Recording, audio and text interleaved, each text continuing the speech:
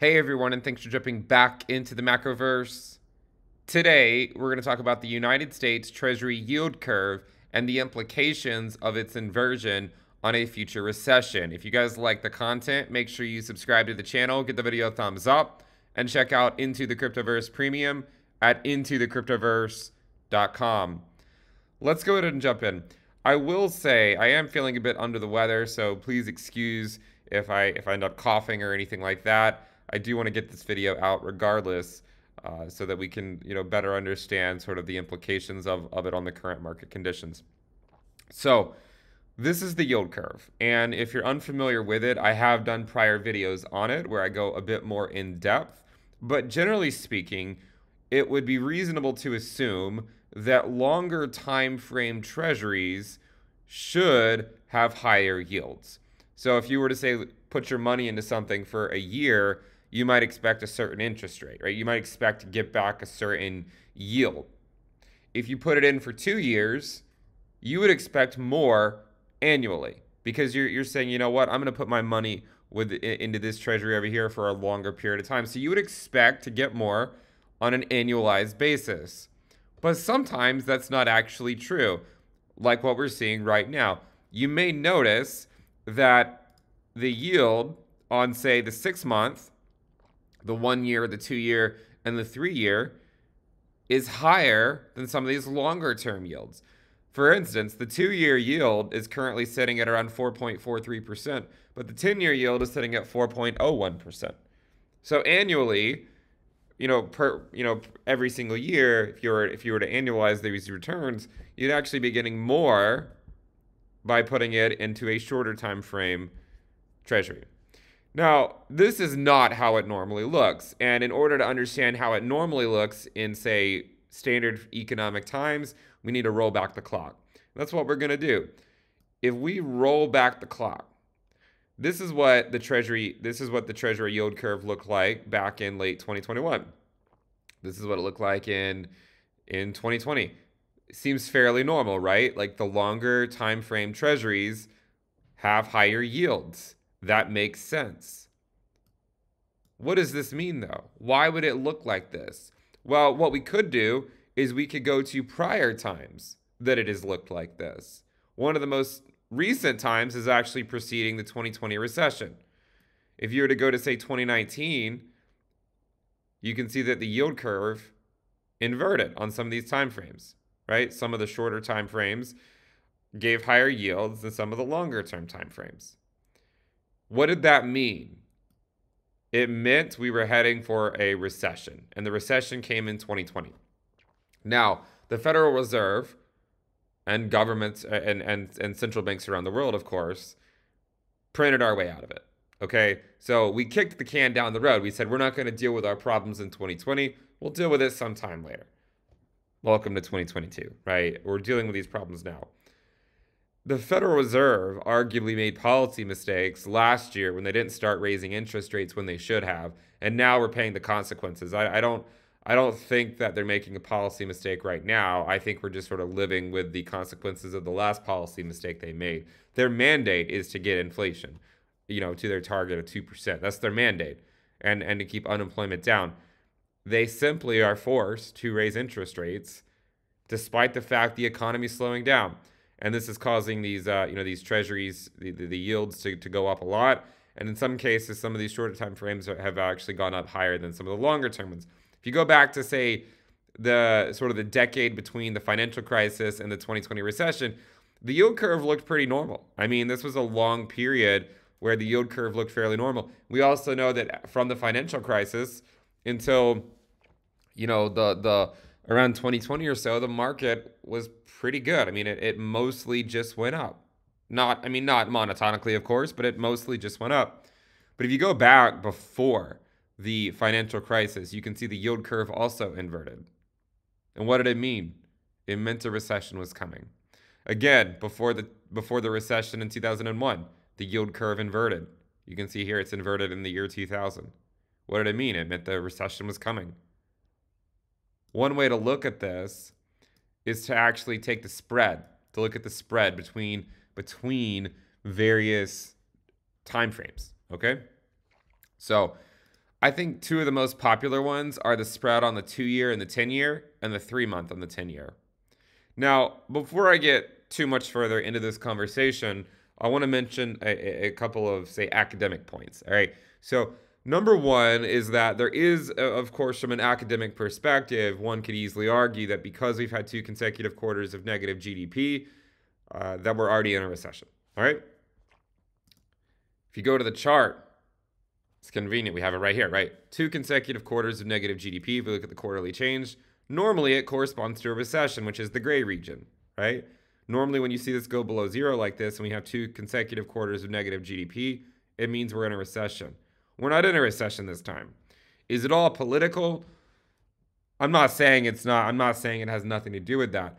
But the other thing to look at is that normally when you get 2 consecutive quarters of negative GDP, you also see unemployment going up. And you will notice that we have recessions when the unemployment rate starts to go up. But it hasn't started going up right now, right? And in fact, it's back to historic lows for this business cycle. So it kind of makes sense from some perspectives and for some economists to say that we're not in a recession yet because the unemployment rate is still low and we're still experiencing fairly tight labor market conditions. This is also likely contributing to soaring inflation, all right? The Federal Reserve has made it fairly clear that we will likely see the unemployment rate going up sometime soon. Okay, so my guess, if I were to speculate, dubiously in fact, again, that's the only way the only way I really know how to speculate, is I would speculate that a recession will be declared in 2023. It might not be declared at the beginning of 2023. Maybe it'll be declared in the middle of 2023 and they'll backdate it to the beginning of 2023. I don't think they're going to backdate it to early 2022, despite, maybe you wanting them to do that. I don't think they're going to do that. But they probably will say that we're in a recession once they start to see the unemployment rate go up. Now, what does that mean for this? Okay.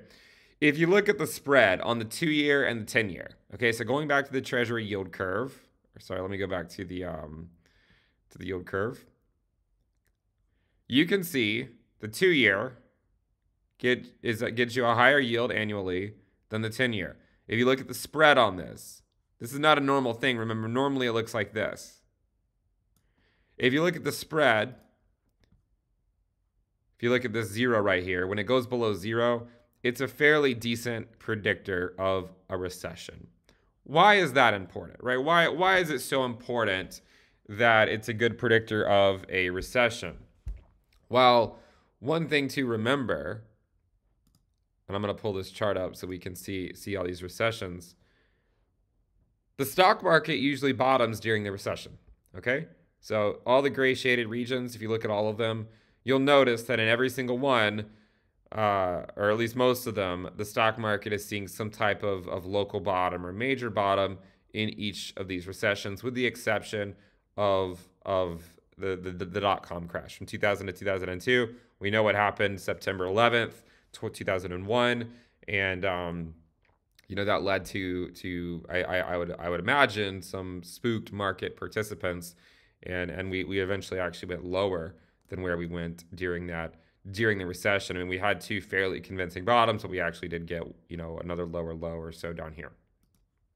So that's why it's important. You look at the spread on the 2-year and the 10-year.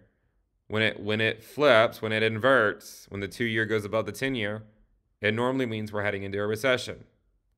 Now, there have been some sort of false signals, right, where it sort of goes below it, and we didn't really get a recession. But usually, when you go really deep into it, like we are right now, it's a fairly good predictor of an upcoming recession. A lot of economists prefer the 3-month and the 10-year.